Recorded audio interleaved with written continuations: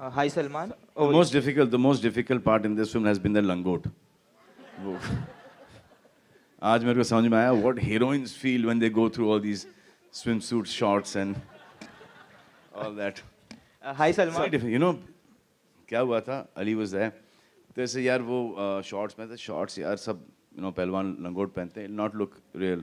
ऐसे वो लंगोट पहन लेंगे. We'll do it. जब मैं वहाँ पर पहुँचा, वहाँ 5,000 का क्राउड है. और सब कुर्ते पजामे में, चप्पल में, शॉर्ट्स के अंदर.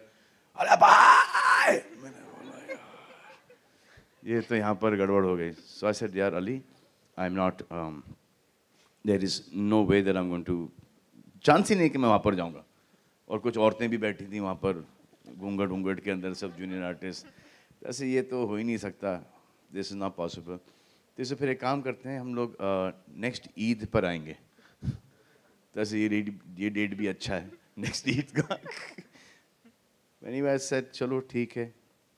अब मैं एक लुंगी पहन के गया वहाँ पर और एक कुर्ता में जाके बोला यहाँ पर अगर किसी ने चिल्लाया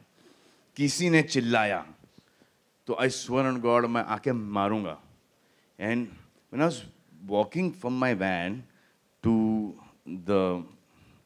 where the shooting was, the location, मेरे आंखों में आंसू थे. I was feeling violated.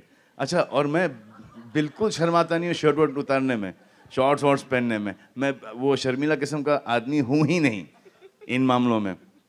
But when I to go and take that off, and I'm like, and there's something hi. And मुझे समझ में आ रहा था कि because I've seen the junior artists यहाँ पे इंडस्ट्री के अंदर हर पिक्चर के अंदर you working with the same people, so you can understand the voices. ऐसे घूंघट खोलो ऐसे नहीं खोलेंगे. It was the most difficult thing, but thank God that the people got used to the visual. और फिर वो फोन के ऊपर उन्होंने तस्वीरें खींच के अपलोड करना शुरू कर दिया कमीनों ने.